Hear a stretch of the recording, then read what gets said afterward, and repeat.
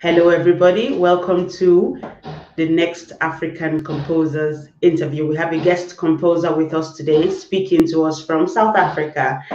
Thank you very much. Anybody who is watching us live and anybody who will watch this later as a recorded interview, we appreciate your interest and your support. Thank you. Now let's go straight into the rest of the interview. So to our guest composer of today, first of all, how are you doing? Fine, thank you. As fine as possible in these strange times, but all good on this side in Johannesburg. Okay, good. Welcome. Thank you very much for joining us. Thank you so much for having me. Fantastic. So please introduce yourself to us. Okay, so I'm Cara Stacey. I'm a South African musician and composer, academic. I grew up in Swaziland, which is now called Eswatini, a small Southern African country. So I guess I considered myself a little bit more Swazi than South African. But I came back to South Africa to study music in Cape Town at the South African College of Music. So my background is kind of a classical background initially, performance, composition, musicology. But I became interested in indigenous Southern African instruments as a performer. And so I had my studies at UCT. I studied with a bunch of really great people, composers and performers. Probably most important for me, apart from my classical piano studies, was Dizu Plaatjes, who was my teacher on African instruments. And I did a master's in musicology in Edinburgh, and then a master's in performance at SOAS in London. But as time was going on, I was just getting more and more interested in African indigenous instruments, specifically Southern African musical bows. So yeah, I studied and made music in a variety of different contexts. I was always interested in composing, but then I became also quite interested in improvising as well, always trying to think about where these indigenous instruments, these musical bows that I was playing.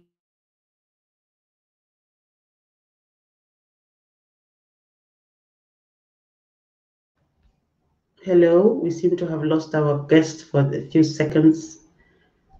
Let's try to resolve the issue.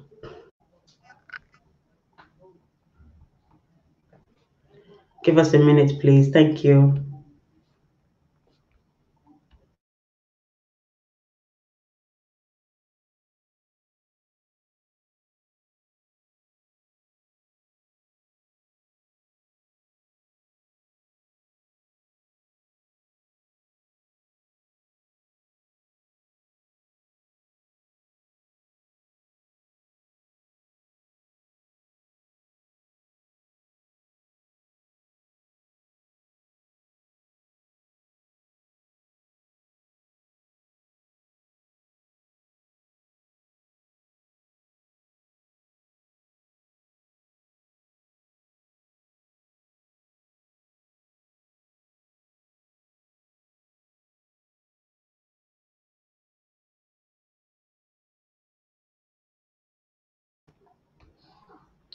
So our guest said she's going to connect her phone. I think there was a technical issue at her end, but we'll find out. We'll see what's going on. Thank you very much for your patience. Don't forget, you can drop your questions and comments here in the comments section. Thank you. Hello, welcome. Sorry. I'm so sorry. That's fine. I think in South Africa, we have a load shedding. And this weekend, this weekend, which is a particularly cold weekend, we were told that power would cut, but they have schedules for it, and they've completely gone against the schedule. So, but I'm back. I'm back. Thank you. I don't really remember the last sentence you uttered, so if you don't mind starting from where you can remember that you stopped. Thank you. Okay. I think I was talking about how I've always been interested in how these Southern African indigenous instruments fit into different contexts, probably. So as time has gone on, I've worked with a lot of different types of musicians, electronic musicians, composers, scored composers from a more kind of traditional classical background, and then people improvisers, people who play a whole lot of different instruments. When I was in London at SOAS, I played with a lot of people who played other instruments, traditional instruments from other parts of the world. So yeah, I was just kind of testing out what these instruments that I was playing, what they could do, and yeah, how to challenge myself as a player as well by asking people to write for me, or to putting myself in situations where I was writing for, let's say, string quartet plus umkhube mouthbow and that kind of thing. Yeah, I went on in 2013. I started my PhD at UCT in Cape Town, and it was a joint PhD grant, so I could do half of it at the University of Cape Town and then half at SOAS in London. And while I was there, basically the topic of my PhD was to go back. My kind of research focus meant that I went back to Eswatini, Swaziland, and I was working with people who played the Makwana musical bow. So it's a really tall musical bow with a good resonator. And I was looking at how people were being innovative on that instrument and how they were creating new music. I was mostly working with elderly players who had been playing their whole lives. But I was really interested in how they think about composing and how they, what they see as the kind of parameters of that musical style and that way of making music, and then how they break those down in their own individual ways. And part of that meant that I was experimenting with composing as like a research tool in that space, with mixed results, some interesting results, some less successful results. But so yeah, I guess from an ethnomusicological perspective or musicological perspective, I'm interested in how composing can feed into research contexts.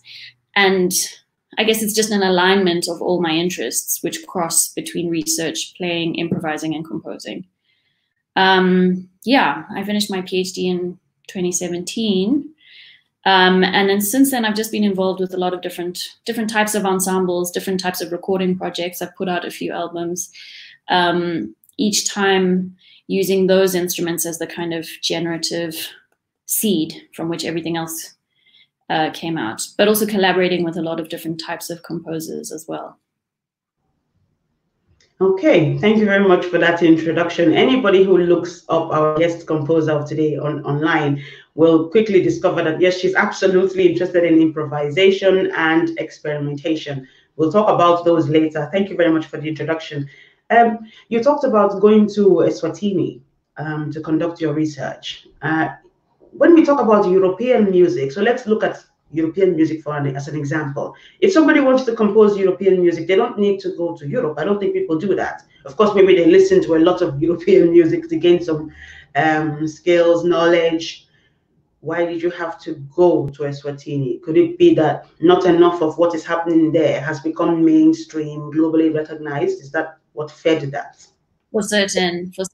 It's very much as within African music research, this kind of approach is not favored. It's quite a colonial kind of perspective. But the reality is that there are so few players of that instrument left.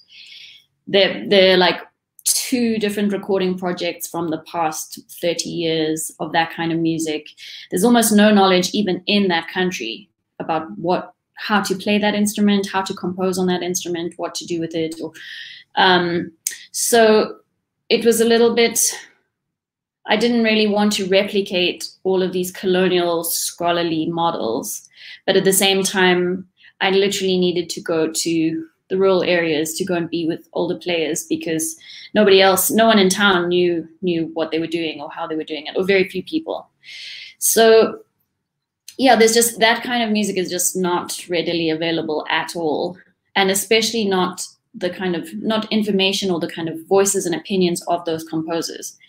So I was quite interested, when people do that kind of research, they often paint those types of players of indigenous instruments in the rural areas, elderly players, as quite static people who are maintaining a tradition. They don't really see them, or they're not often painted as like innovative artists, contemporary artists. There's all sorts of reasons for that. But I kind of wanted to break that down because I was finding the people that I was working with who were teaching me were kind of 90 years old, 88 years old, and still were like teaching themselves new instruments, creating new music continually, like really pushing themselves artistically.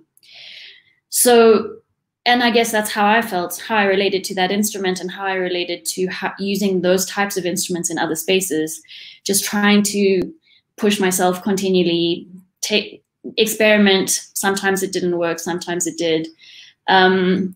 And I was finding a lot of similarities in some ways with the players who were 60 years older than me, doing, you know, who had lived a very different kind of life to me.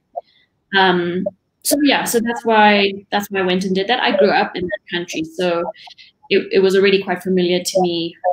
Not all of them. I'd met some of the musicians before, but not all of them. But I lived in a kind of peri-rural place when I grew up, so it wasn't super unfamiliar. Okay. It was in lots of ways, but also in some ways it was more familiar to me if I had grown up in Johannesburg, for instance.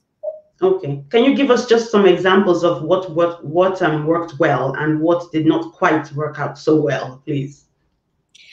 So initially my idea was what I found was that a lot of these musicians kind of generated their own personal style of playing and composing. Because there've been so few players for the last 100 years or so. So even when they were young, there were very few people to learn from. So there was immediately an emphasis on creating your own music, composing your own music. And everyone was quite isolated from each other. Like they've met a couple of times for ensemble stuff, but most of the time they've been apart from each other. So everybody had their own quite particular musical style of composing. And my idea was that I would study with these teachers and then I would try to compose in the way that they were teaching me. And then I would play it back to them as like a feedback tool and see what they thought. Because a lot of stuff wasn't very clearly articulated, like, you know, a certain type of rhythm being favored or a certain way of using the harmonics and, you know, for one person's style. But people wouldn't necessarily talk about their composing in that way. So I was trying to find non-verbal ways of like experimenting. So I created some songs and some little sketches of songs and I played them back to people. But in a couple of the cases, because of like age, gender, and race issues and class issues, often I got just a generic positive response because I had composed something in that style. So I didn't necessarily get constructive feedback. I was just getting positive. The white girl did something good for her.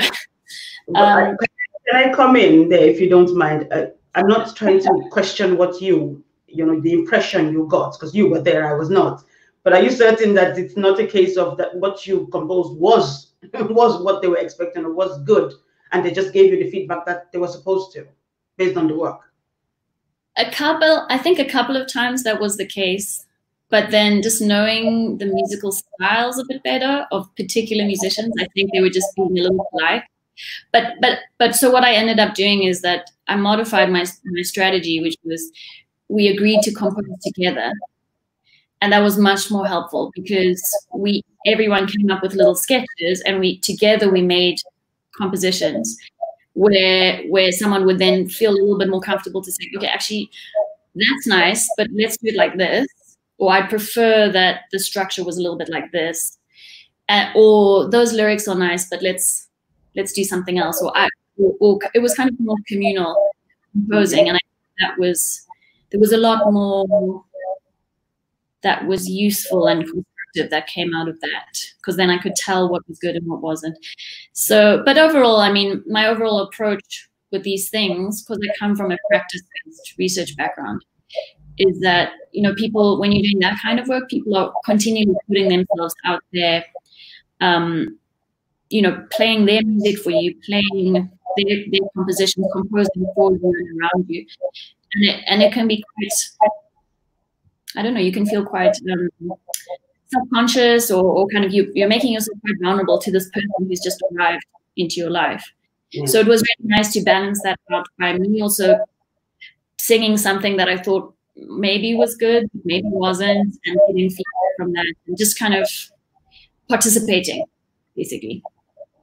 There is a topic that I guess is a bit of a shaky one, and some may prefer to avoid. But because you used the expression colonization, colonialism earlier, I thought if we can just address that very quickly. Your country is a very interesting one. Many African countries are becoming more so physically mixed rather than just mixed based on tribe. But your country is one of those that is recognizably a very mixed country when it comes to the physical attributes of people. Do you think, again, I'm not trying to tell people to stop doing what they do, but do you think things will get to a point where you will not be the outsider coming in because you are an insider going in just to a different part of the inside, absolutely, absolutely. There are people who will see someone like you doing research, walking into a space, looking at old videos. The response from a lot of people, or some people, is, oh, is these foreigners? They went to our great grandfathers' villages to record the music. And you see living through that.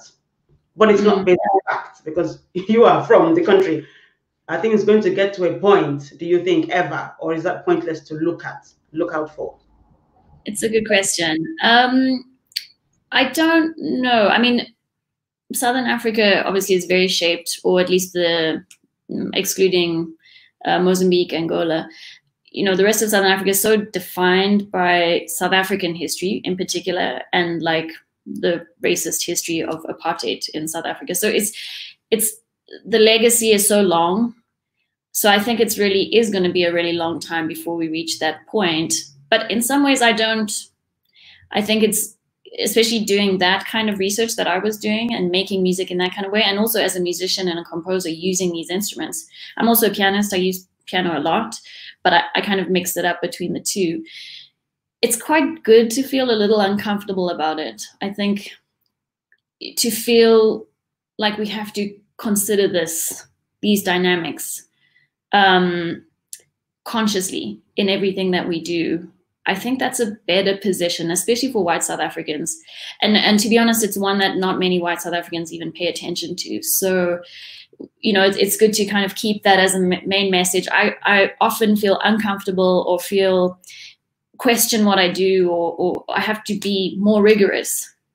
And when I take chances, or I have to just be a little bit more conscious about these things because of that dynamic. But in the end, if your work is ethical, and if you use your platform and your privilege, which white South Africans today still have a massive amount of privilege compared to any of our other countrymen, if you use that in a way that, or if you're aware of it and you use it to also uplift other voices, I think that's been something that I've tried to integrate as much as possible into my work, especially with Indigenous instrument players, because there's so many older players, even in South Africa, not just Eswatini.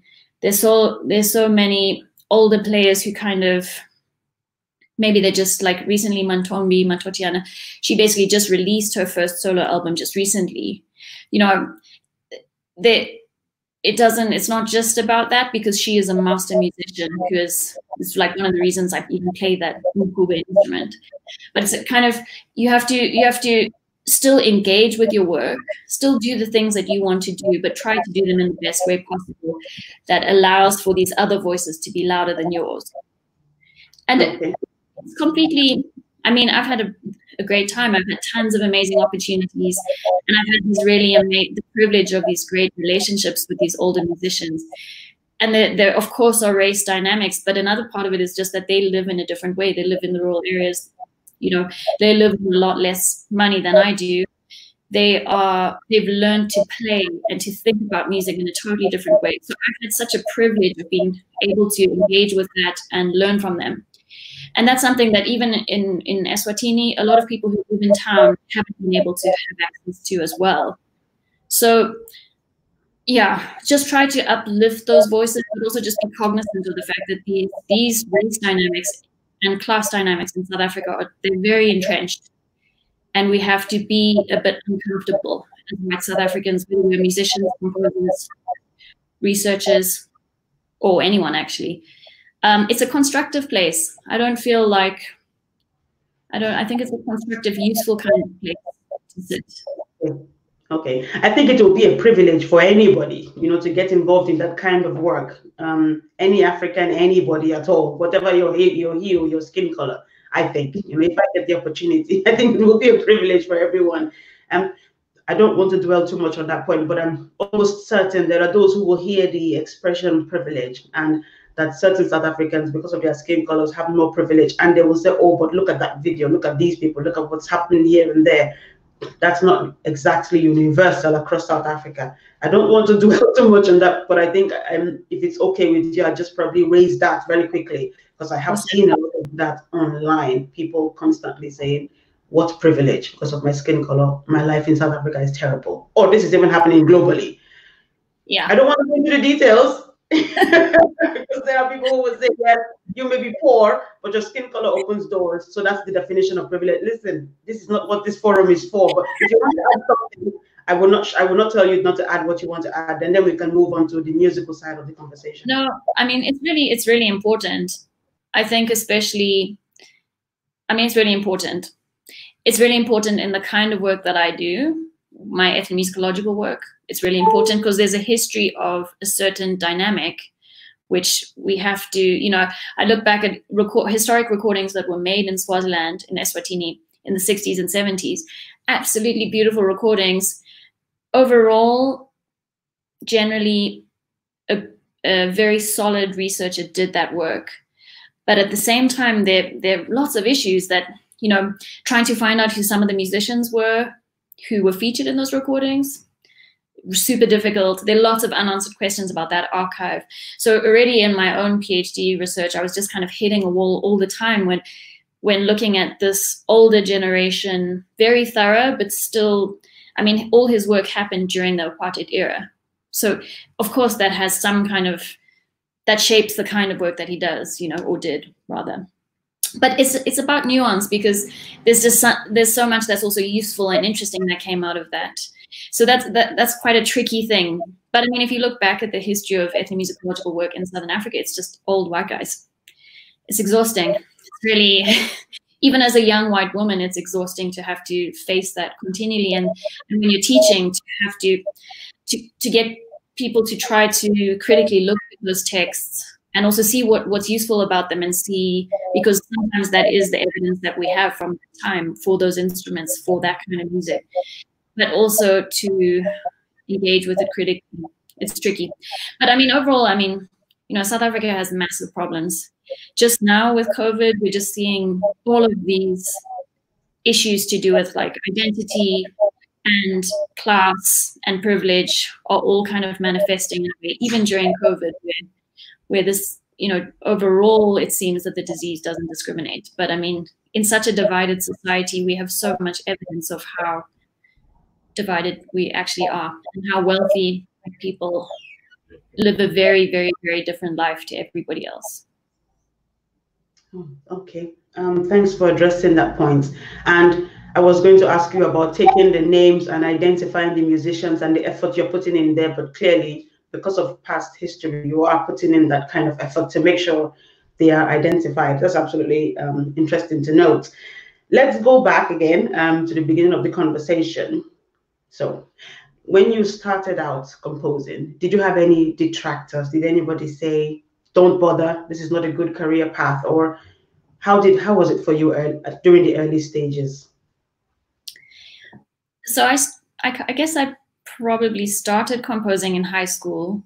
I had a really wonderful Bulgarian teacher who's a piano teacher and also taught me. And she's a very avid composer. So I got a lot of encouragement from her. So actually, when I applied to UCT to study, I just thought, oh, I'll be a composer.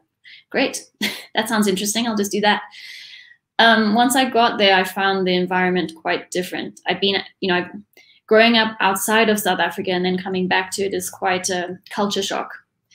And I had lessons. I was a little bit confused at first whether my focus should be. It started off as composition, but then I got very interested in musicological issues and African music studies. So I kind of changed direction a little bit. I had lessons with Peter Klatzo at that time during my undergrad degree. And then when I went on to Edinburgh, I was definitely performing more. I wasn't looking at composition very seriously. But as time has gone on, kind of because of these instruments that I play, opportunities kind of popped up. So I feel like I lack a formal training, even though I did do these courses during my undergrad and during my master's in London. I always feel like I'm kind of missing a formal training in that more traditional classical sense. But at the same time, I've done quite a lot of electronic music work and acousmatic composition and film sound stuff. I think my diverse interests have meant that I've been forced into the deep end of a lot of compositional spaces and then had to like learn how to do something. And a little bit because of my diverse musical interests, I think, I don't feel particularly held back by that traditional way of studying composition. And it may mean that I'm a little bit messy and I'm not creative, innovative and creative. But I just really enjoy that feeling of just not really knowing necessarily how I'm going to do something, and then bringing together all my past experiences and just solving the creative problem, or not problem, but the task. And it's meant that basically my approach is generally just say yes to everything. Say yes to every scary thing that arrives on my doorstep and then see what happens. Sorry? I was going to say you have been successful, at what you do. Whether you've had the training or not, you've been absolutely successful. Again, like I said to everyone watching, just go online, look up our guest composer of today. You will find that she's performed quite a lot, created quite a lot, and she does a lot of collaborating as well, which is something we are going to touch upon. But before we do that, let's look at the kinds of instruments you compose for. You've composed for a wide variety of instruments. Which one has been the most challenging? That's a good question. It might be a strange answer, but I think probably the musical bows I play are the most challenging to compose for, because you know certain repertoire and you know things you're comfortable with playing as a performer. So there isn't a whole lot of infrastructure in terms of really pushing yourself compositionally on the instruments. So that's kind of always something that I find every time I'm trying to create something new. I'm trying to not fall back on patterns that I've used before, or things that feel physically easier to do on the instruments. So probably those. I wrote a saxophone quartet last year, which was challenging because it was also more of a kind of a different way of composing, scored composing, and kind of different approach to what I usually use. I think each time it can be a little bit difficult if you're not familiar with the instrument. Like writing for organ, super difficult for me because I don't play organ, and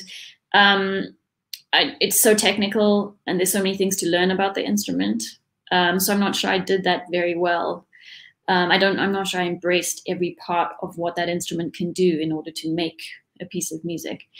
But yeah, I think, I just go back to the musical bows, especially umkhube, the mouth bow, because you use all these harmonics, because you only have two fundamental tones to use to create music, and because there's certain ways of playing that get a good sound. So you don't want to just always rely on those things. So it can be quite difficult to create something really, really creative, like really beyond what's been heard before on that instrument, Does being a performer, does it make a composer a better composer? Because you've just talked about some of the challenges you faced and making decisions about which instruments are more difficult to compose for. You don't know much about the organ, so composing for the organ is a bit of a challenge. So being a performer, I know you perform a lot. Does it make you more empathetic, more understanding as a composer when you write for others? I don't think so, because I just know a lot of other very brilliant composers who do so well and aren't primarily performers at all. They're very diligent about doing research into new instruments, and then are very skilled at being able to create new things that sound really amazing. So it's probably just my messiness and my DIY approach that means that that's more difficult for me.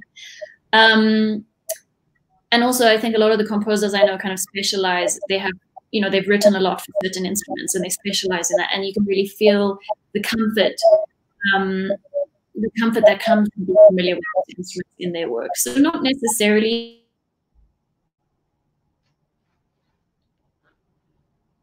Give her a second, please.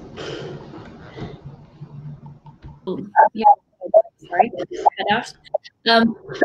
I feel I like to interact with other musicians, and I like also to know the feeling of performing something, in your body, how it feels to kind of recreate music and interact with people and really be, I don't know, it's that kind of interaction between players and that magical thing that happens when you create music together, whether it's your own composed music or it's somebody else's piece, when it gets in your bones and it's very comfortable for you. So that really works for me. Okay. I couldn't really imagine being a composer who writes music alone and doesn't perform. Right. We're having a bit of problem with the sound, but we are going to soldier on, and hopefully things will improve soon. Let's look at the mouth bow. I think it's called the South African bow. Feel free to correct me. What draws you to that instrument? To the mouth bow? Sorry? Yeah. Yes, to the mouth bow. It's really difficult to play. I think that was that kind of drew me to it at first. There were all these things that were kind of unspoken about it that I had to kind of embrace and work out for myself as well. A lot of it is about your body and your throat and your mouth and experimenting and finding sounds for yourself. I first was taught by Dizu Klakis. I had when I was a child, I had a tape that had the sound of the instrument, so I kind of knew it already. I didn't really understand how it worked. But then when I got to university and I heard Dizu play, he's a really brilliant mouthbow player. It's just the harmonics, they're so subtle and they're so beautiful. I just really love the sound of the instrument. I think it's quite versatile. It works really well in like acousmatic and electronic spaces, as well as when Marusini plays and when Tumbi plays. So it's kind of, there's a lot that you can do with it. And I think it's a really rich kind of sound. So I'm always drawn to that. Okay. So you've worked on some projects during the lockdown. So anybody who is listening, we have African composers who are actively creating even during the lockdown. And the new trio, The Texture of Silence, was premiered a few days ago. Well done to you and the team. Congratulations. Thank you. What was your experience of working during a lockdown, which is probably the first time for you and probably the first time for most people? How has the pandemic, the lockdown affected your process, if at all? And tell us the whole story of working during a lockdown. Thank you. So yeah, pretty difficult, pretty strange. We set ourselves with this project. There was the opportunity to be a part of our virtual National Arts Festival here in South Africa. And it was three of us, myself, a jazz guitarist called Keenan Arns, and a visual artist called Nzwandile Buthelezi. And we decided, we'd all kind of spoken independently about working together. So I saw this as a kind of opportunity to bring the three of us together. I like that Keenan is from a jazz background. And Mzwandile is he's worked a lot. He's done a lot of album artwork. So he's worked a lot with music. Just in general, he's a very musical person. Anyway, he's played and performed and created artworks to do with a lot of jazz musicians' work as well. So he's collaborated with a lot of jazz musicians. So I like this idea that we were all three of us coming from quite different backgrounds, different tools. And then we were all interested in composing and improvising and everything in between. So the task was that for the three of us that we would each compose something fixed, and we would also improvise or have a kind of graphic score as a way of playing together, kind of have a mix of different things all together, bring them all together. Kind of because I'm questioning the different natures of composing and improvising, or like instant composition in that way. So yeah, that was the idea. It was interesting for me as well because Keenan composes his own instrument for his jazz trio and quintet. So he had the challenge of writing for my instruments, which meant that he had to understand how they work. It was his first time doing that. So that, and then for me, it was like having someone who usually writes with the jazz language look at the Mozambican Nyongwe Nyongwe play and compose something scored for that. And yeah, so it was just a little bit of an experiment. And I think it overall had a good result. I think we want to just keep working with that trio to see how far we can take these performance or performative conversations about composing, things that are pre-prepared and things that are instant responses to things creatively as well. Okay, so it's clear to anybody listening that collaboration plays a major part in what you do. How do you decide on who to collaborate with? You've given some examples of things that I guess drew you to the people that you worked with during this project or on this project. How do you decide, in case anybody is watching now and is thinking, oh, I'd like to collaborate with her, I've listened to what you did here, I'd like to work on something similar. How do you decide? What's the criteria for you? I think I'm not sure if I have criteria. I think it's often it's people whose work I like, and they can come from any kind of background or any kind of creative language. Also, it tends to be people who are just in my scene. So I worked a lot with what was called the Shard Ensemble, the Nightlight Collective, when I lived in Cape Town. A whole lot of different composers and players and improvisers. And then for quite a few years, we were just making music together for each other. And that's been a kind of backbone for the past, quite a few years now. But they were also my scene. I was around those people all the time. We were consuming, we were at gigs together. We were doing, we were kind of a creative collective of some kind. And here in Joburg, I've moved away from that because I'm in a different city now. But there are a lot, Mzwandile and Keenan are in my scene here. And yeah, I think that's also, it's like who's around me and who's doing creative things that I'm really interested in. But then also who's just around me at any point in time. I really value these kind of creative communities of people who are doing different types of things. Could be high level, could be just small scale projects.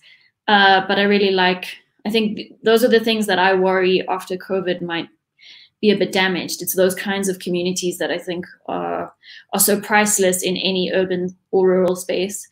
But I worry about their survival. But because so much of my work has come from that kind of space. Now that we have the internet encouraging us to engage from different parts of the world, there you are in South Africa and I'm here sitting in the United Kingdom at the moment. I guess you can collaborate across the globe with different people or even across Africa, people who are not in your space, as you put it.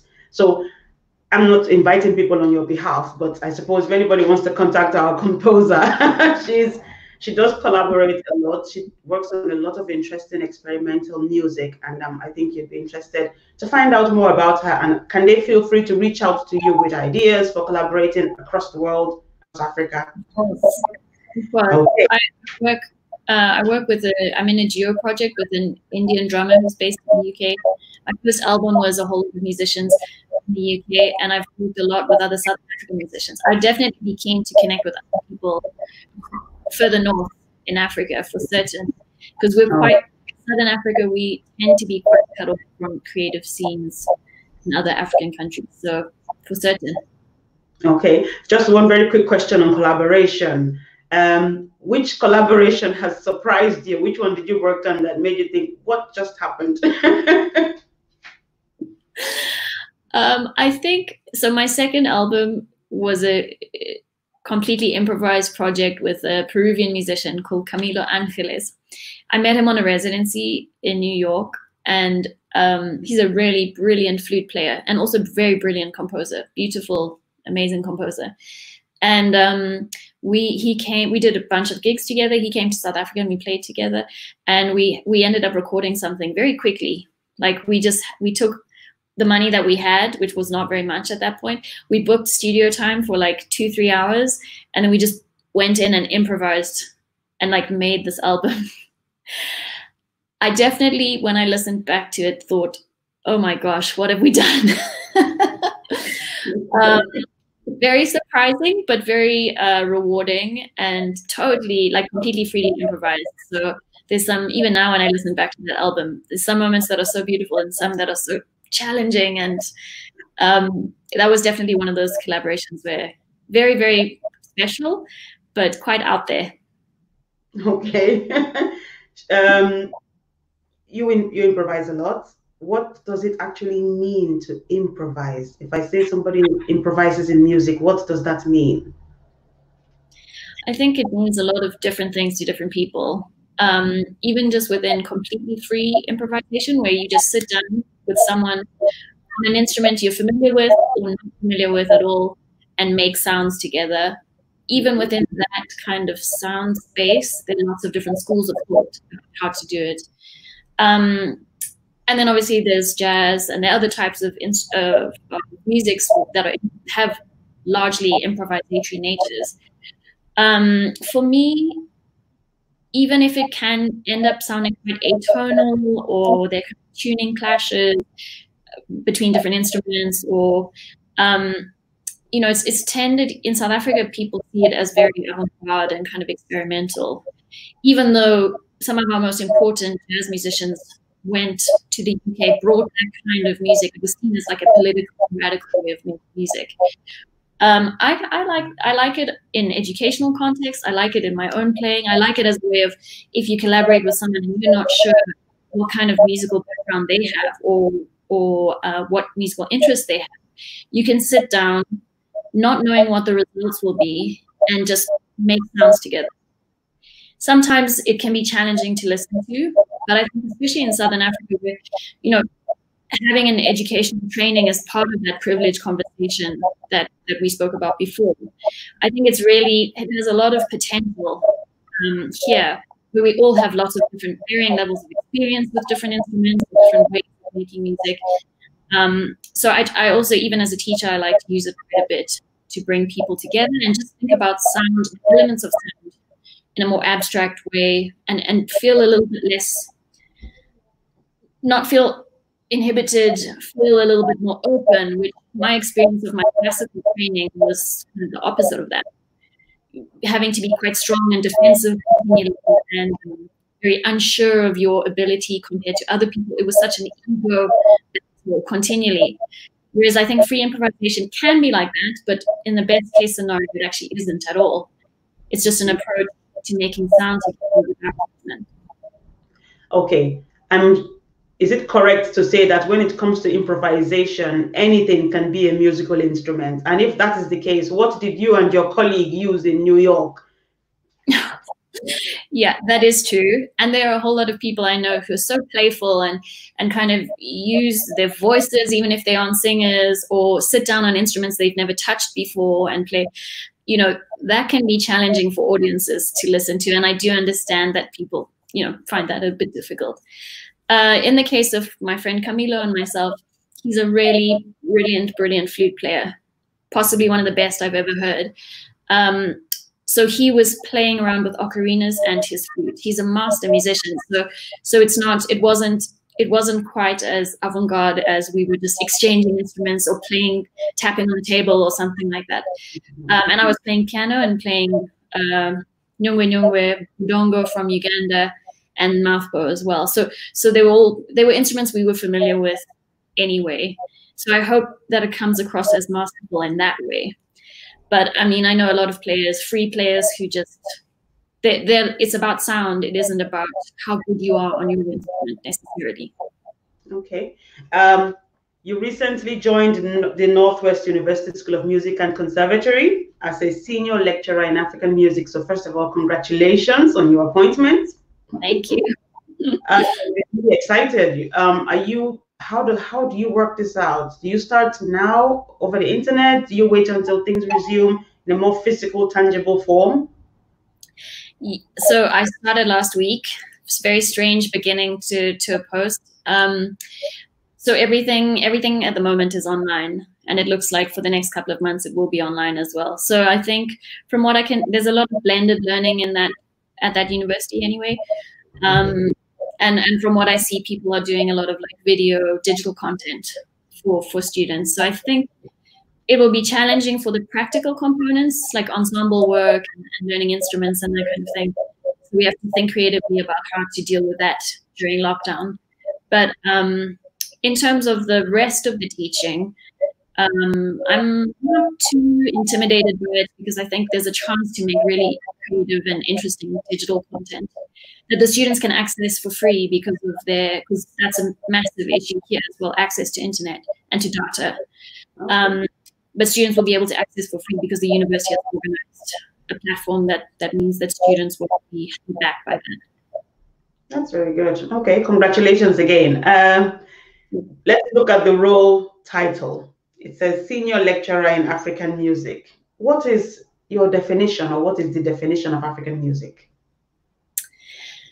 Yeah, I mean, it's a kind of a problematic term because in educational context here, largely, it's a quite a simplistic understanding of what that is, because there'll be classical music, there'll be jazz, then there'll be African music. When actually we are all here on this continent, very few of us will ever go anywhere else. So what does that actually mean? There's lots to be said about that. From my perspective, I just try and keep it. I think it's important, especially as South Africans, when we've been so cut off from the rest of the continent, it's really important to be very, very familiar with other types of indigenous musical forms, pop music forms, electronic music forms, classical composed musical forms. These are all so important in trying to understand that Africa isn't just one thing. And African music isn't just one thing. It's so many things, it's impossible to quantify. So it's difficult because in an institutional space, you often are having to deal with those limitations, those definitions that just don't work. Yes. But in my own, I'm trying to just fall back on my own music making, which means that there are no limits. Composing with those instruments in those spaces, improvising, working with electronic music, working with scored string quartet music, all of these things are part of this massive set of complexes that are African and are musical. Okay. What we just talked about now touched upon one of the reasons why this platform, the African Composers website, the Facebook page, the different things that I've put together, worked on anyway, why they exist. It's because of conversations that seem not to acknowledge the breadth of what is going on. I've seen too many articles to count online that claim to talk about African composers. They refer to these 10 as the best, this one as the one to listen to. The person who created, who is changing the history of African music is somebody who we've never heard of before. And so when I saw your job title, I thought, okay, this is somebody who is well placed to make it clear to anybody listening. African music is wider than what you think, and it's typically wider than what the internet tells you it is, because this is what I have observed.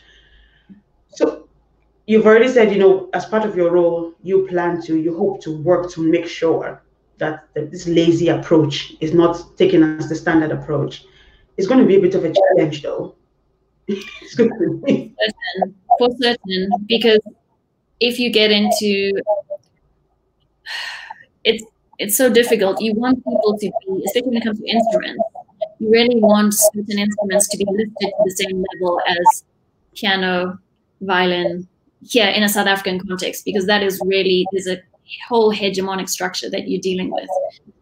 But at the same time, I would be so sad if I just thought that African music was marimbas and, I don't know, choral singing in the most limited sense.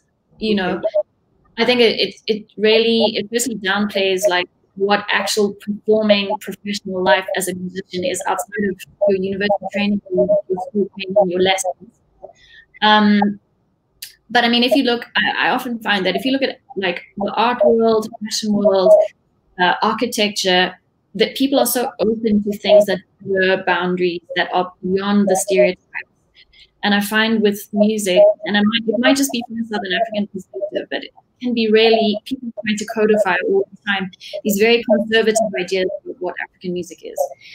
And I think part of the reason is because there's just so much.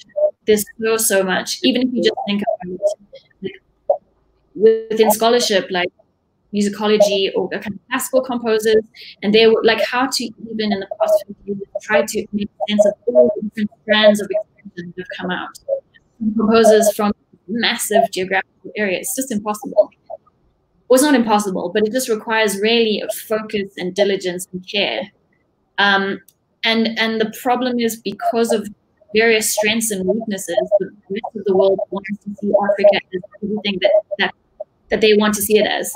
They're not necessarily open to listening or to taking the time to understand the nuance in all of these different political issues, artistic issues.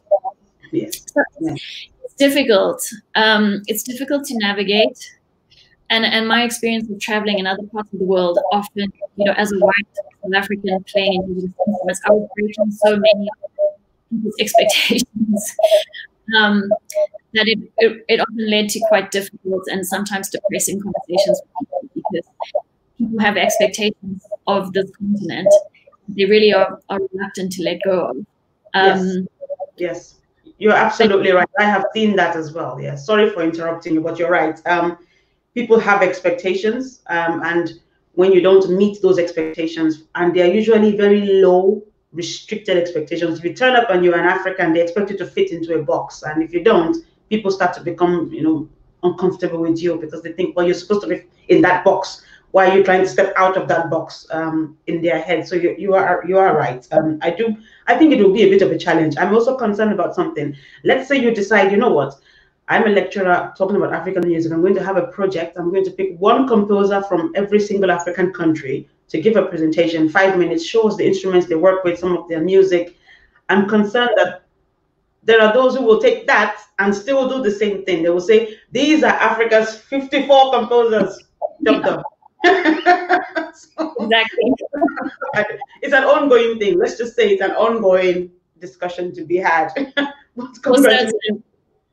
And it also, I mean, even beyond like the composers that you've interviewed, even within indigenous, even just within musical vocalists in Southern Africa, we tend to, very few of them get the recognition and like financial support and awards and accolades that they deserve. But simultaneously, that someone will pop up and they're like, this is the master, okay, that's it. And then all of these other people who bring that same level of mastery and wisdom and experience, and there's a kind of not enough space for everybody to receive, the kind of recognition that they deserve. It's just a struggle. But the thing, I think what matters, I think you've touched upon this before, is people putting in the efforts and not choosing not to recognize that this is not the master. This is just one composer. There are hundreds like them who may never see the limelight or see the light, in fact, may never be heard of. I think that part is really important, acknowledging that this is not the master. And it's the responsibility of as many people as possible, to be honest, including the so-called masters. If you are elevated, I think you should start to ask questions. You should get on stage when you are given the microphone and the award and say something or engage with the organizers of the events. That's how I see things anyway. No, it's not an instruction to anybody to do that. Yeah, I think if you're put in a position, some call it a platform, I don't think there's anything wrong with saying, actually, I'm not the exact best at this. There are hundreds that for some odd reason you've never heard of, maybe because of where I live. That matters. Where you live matters, But again, I really congratulate you on that role, especially during a pandemic, getting something like that. And I wish you success with your future, job, with future role. Okay. So we talked about experimentation in music. Let's just quickly do that before we round up the interview. Let's talk about this. In music experimentation, is there anything like a wrong note? Now, I'm not going to go out there and start experimenting with different instruments and improvising and making a lot of noise. But is there anything like a wrong note? If you can just teach us about that experimentation. I think it depends on the type of music and the agreement amongst people. But I would say in free improvisation, in my experience of it, there isn't. There's if you start worrying about that, all the other musical things that can happen don't happen necessarily. But at the same time, I mean, if you're a good musician, you're using your ears anyway. So you know, maybe you are matching up, you're playing with some people, and maybe you are melodically following somebody else, or you're leaving space so one person can step up and kind of to harmonically guide how the whole ensemble is going to go. And then at the same time, maybe harmony and kind of sense of tonality is actually not important in that moment, but actually other dynamic factors are important in that moment of music making. And then there's no such thing as a wrong note in that. It kind of it depends. It depends how we're playing, and it depends on your approach. It depends on the kind of contract you have with other musicians. You're going to unleash some of us now. We're going to start banging on things and say we are making music. Yeah. Free now. I've heard from you. I'm going to go around banging everything around saying I'm making music. I like that. I'm very grateful that I got to experience that kind of music making, because my training was so restrictive and I was so anxious. I was unable to actually do anything. And it's quite hard to be creative. It's hard to be creative if you're anxious, or you feel so held back by playing wrong notes, or by it. A whole part of your musicianship cannot be free in that space. So, and I mean, was my experience of playing classical piano. So that's that. And lots of other people don't experience it in that way.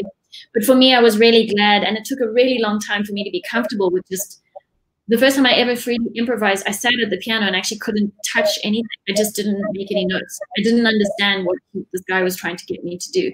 It was so awkward. I didn't have any sense. I was so scared of wrong notes that I just sat there for like 10 minutes not being able to play. So it's like the way that you've been taught really affects how free you can be when you're being creative.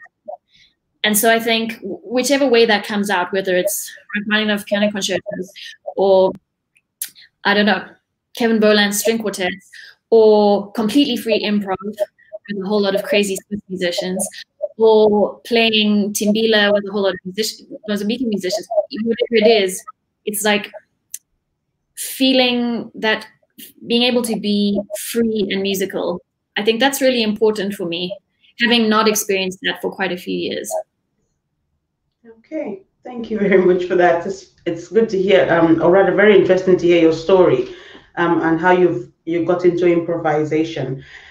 Are you concerned that when you improvise, the music may never be repeated by anybody else?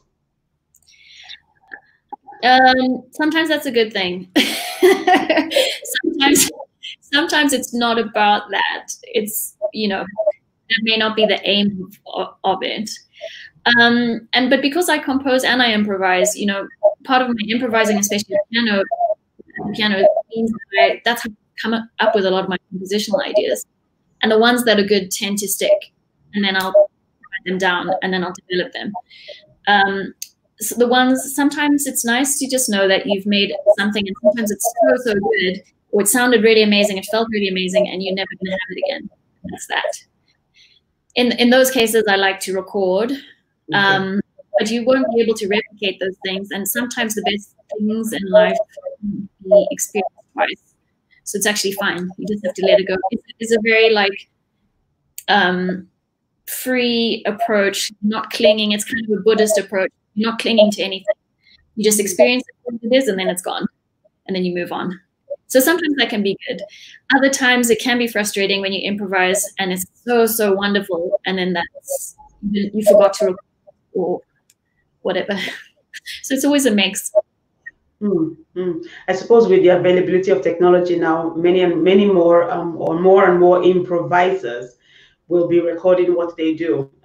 But it's interesting to hear. It's interesting to hear what you do and decisions that you take about what to record and what not. So how improvising can also feed into making full compositions. Let's talk about Betwixt very quickly. You talked about open, free approaches. Betwixt actually sounds like an open, welcoming forum for people who create new music. I read about it briefly. How does Betwixt acquire its new music? Well, I guess I should say that it's been a little bit, we've had a little hiatus, so we haven't actually had any events for a while. And we both moved, myself and Nicola Dutoy, who's the cellist who I run it with, we both moved to Joburg She had a new job, and it's kind of been a little bit on ice for now, but we're hoping to start after lockdown again. But I think that was a response to the fact that many venues, especially smaller venues in Cape Town when we were living there, were closing down. There wasn't a space for people to try out new things and for audiences to listen to things they weren't familiar with as well, whether they were composed or improvised or jazz or whatever they were. Could have been anything. So we wanted to create a space where we would approach artists and say, you can do anything that you wanted to do and you felt wasn't marketable, or you wanted to do on stage and you weren't able to find a platform for it, you can do it with experiments. And that was the kind of idea behind the concert series. And it was so wonderful. I really enjoyed doing it, even though it was very stressful at times. But also I just thought it was important as performers and composers to also contribute to your scene remaining alive. That there would be audiences. People came to all of our events. They would come to each, the same person would come again and again and again, because it was kind of, you didn't have to commit to 5 hours of something that you might not like. It was short little sets of things that might be very challenging for you, or something you'd really, really like and like to hear more of, or it would be that combination always. Just also encouraging people to listen outside of their comfort zone, which is part of, it's important for me because I make music that is often out of people's comfort zone. But also, it brought together all my interests: Indigenous instruments that don't have enough of a platform, more experimental avant-garde music that also doesn't have enough of a platform, or other musicians from jazz or classical music who feel like they always have to play certain things in certain spaces, wanting to try something that maybe they're not so good at or they haven't tried before. So it's that kind of middle space that we create, and hopefully we'll carry on after lockdown. Okay. We're about to round up the interview. Thanks for the introduction to Betwixt. We hope to hear more and more from you, the duo, and obviously from you generally. Is it okay if I just mention this here? I did not plan to do this, but just in case you are thinking of running an Africa-wide program, or I don't know, around South Africa and beyond South Africa for African composers, to do with the NWU, so your new role, teaching students, putting together a video set of slides for African composers, feel free to reach out, because we do not want this information gap to continue, which is why this platform exists. We cannot continue to propagate gaps, in Africa's history. So if you want to, the website is there. We have a growing list of African composers being added, so that the information that is being fed to students, is as wide as possible and more encompassing than what the internet seems to present to people. Well, apart from the website that we've put up. Well, I mean, thank you so much for your work, because when I did my master's in Edinburgh, I was looking at African music, and I remember that, okay, it was a long time ago now, but it was really hard to find information on composers. There would be a couple of big names from like Uganda, Tanzania, Nigeria, but then there was nothing in between, and there would just be like 1 or 2 names per country. So it's just such a valuable resource that you've brought together. It's amazing. Thank you so much. Thank you very much. Thank you. That's really kind of you to say. So we look forward to keeping in touch and hearing from you. It's been really interesting talking to you today. Thank you to everyone who's watching. Thanks for your feedback, your comments. Thank you to our guest composer. It's been really, really cool talking to you. I wish you success with your future endeavors, and look forward to hearing more from you in the future. Thank you. Thank you so much. Thanks for having me on, and thank you for keeping up this work. Thank you. No problem. Bye-bye. Okay. Bye.